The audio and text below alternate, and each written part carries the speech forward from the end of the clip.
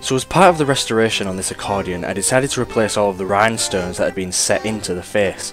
So in this instance, I'm using this technique on an accordion, but you could really use it for any application. It could be cosplay or just decoration, but whatever you do decide to use it on, it's going to be a big step up from the kind of flat-backed rhinestones that are used most commonly. Now, I'm not sure if these stones were original or they were put in by someone as decoration, but it's clear to me that at some point someone's tried to replace quite a few of them and not done a great job.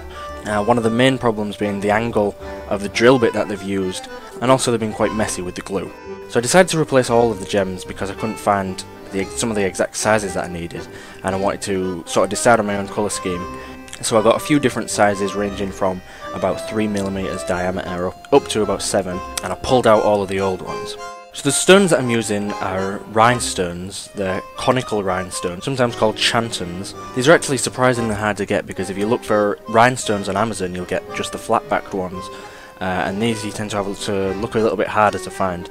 You can definitely get Swarovski ones, which are super high quality of course, or you can go to AliExpress and buy yourself a million real cheap. Now these stones specifically are foiled, which means that there's a reflective material on the bottom of the stone that reflects light and makes it look more sparkly, regardless of the material that it's set into, in this case wood. Foiled rhinestones are always going to be the best choice for anything like this where you're gluing directly into a surface. So in order to drill an ideal hole for these rhinestones, I found drill bits that were 0.1mm larger in diameter than the rhinestone itself. So I found the easiest way to do this was just to look through imperial bits and find some that were really close to metric sizes but just maybe about 0.1mm larger, and that's just to give the glue a little bit of room to sit between the gem and the surface. And the other important thing, which was definitely overlooked by the last person to do this, was that the drill bits should be sharpened to 45 degrees. So if you look at the bottom of these gems you'll see that they come together at a 90 degrees angle, as you can see on this set square, and the drill bit needs to follow this exact shape. So I used a bench grinder to sharpen these drill bits, and sharpening drill bits is kind of a skill that I'm not great at, but for this purpose the drill bits didn't actually need to be that sharp because it was a really soft wood material that I was drilling into.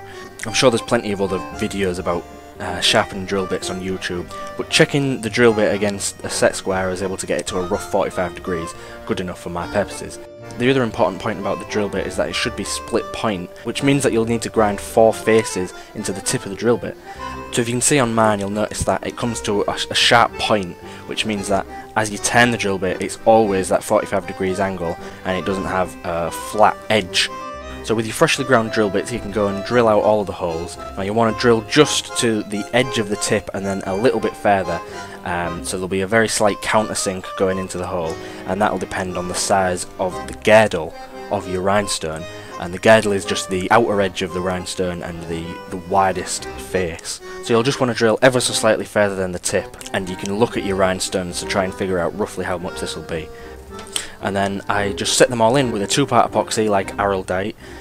This one is a 2-hour drying time because I wanted lots of time to be able to adjust the gems and get them in just the right position. Unfortunately I did find that I drilled some of them a little bit too deep, and this was partly due to having to get rid of what was left over from the last time they were there.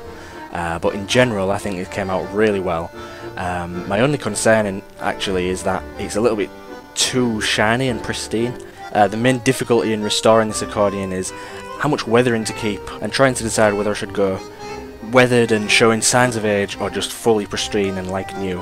And I'm trying to get somewhere in between, like really well maintained but still really old.